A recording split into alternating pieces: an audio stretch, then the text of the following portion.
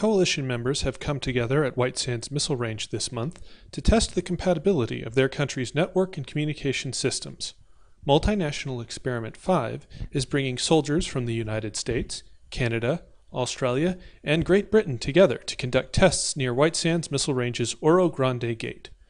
Each country has brought its own communications and network systems or versions of new systems they are developing. Over the course of the experiment, coalition partners conducted simulated tactical operations to test the compatibility of each of their systems with each other.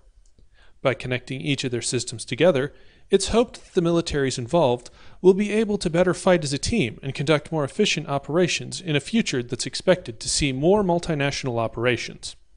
Chief of Staff of the Army says we fight as a coalition, we're going to train as a coalition, we're going to do that on a regular basis. One of the challenges and goals of the multinational experiment is to figure out how to make each country's respective equipment work together without the need for equipment exchanges or a middleman to relay the information. In the past, we would share information by giving our partners our same system. That's really not interoperability, that's simply allowing them to use our system.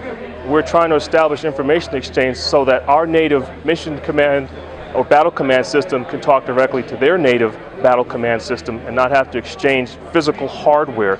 They can use their organic hardware, we use our organic hardware, and through exchange of data and, if you would, translation of that data from one system to the other system, we can all have a common operating picture. While standard voice communications are one of the capabilities being tested, navigation and tactical data sharing are also a large part of the test. The idea is to generate a common operating picture across the entire coalition. To this end, the systems that each country uses to track the position of their own forces and reported enemy forces are being linked together, allowing each country to see the location of Allied forces and any reported enemies. A demonstration given October 18th showed the four countries were able to pass that information to each other, with colored and flagged icons making synchronized movements around each country's digital map display. These are sending out their blue dot information about every 2 minutes. So it might look a little bit clunky, like it's jumping a bit, but from what we've got at the moment, remember, previously we passed this information through those liaison officers via voice, typing it into our system. That's a lot slower. So this is 100 times better than what we've currently got, and really, when you put that in terms of what it might mean to an operator, it could save lives. While through the use of liaison officers, Allied forces have been able to roughly track each other's movements and operations, the systems being tested in the MNE are man-portable and vehicle-mounted systems intended for use by company-sized units. Changing the focus of this information stream means that valuable tactical information, like the location of friendly units and sighted enemies, is going directly to the soldiers on the ground. This capability has not really existed at the tactical level before, so for a Canadian company to see the location of an American company directly on their battle management system is really a step forward. Passing this valuable tactical information to the combat soldiers in the field means they will be able to make better tactical decisions, and also greatly reduces the risk of friendly fire between Allied units. The experiment comes at a time when the Army is moving to an agile acquisition process, a faster way of getting new equipment that's better suited to the modern soldier and modern information age battlefield.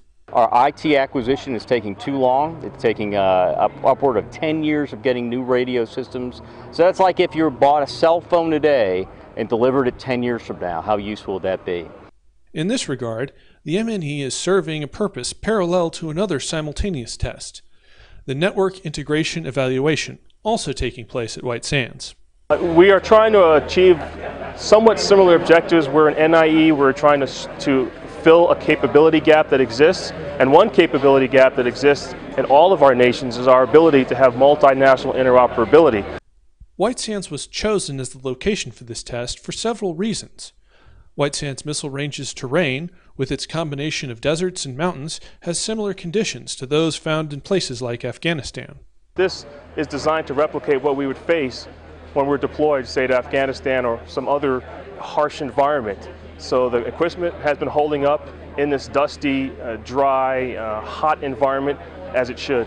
White Sands was chosen as the location for this test for several reasons.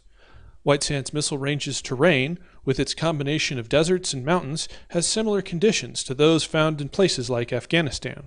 It's been exciting, it's been a challenge, but it's also been successful.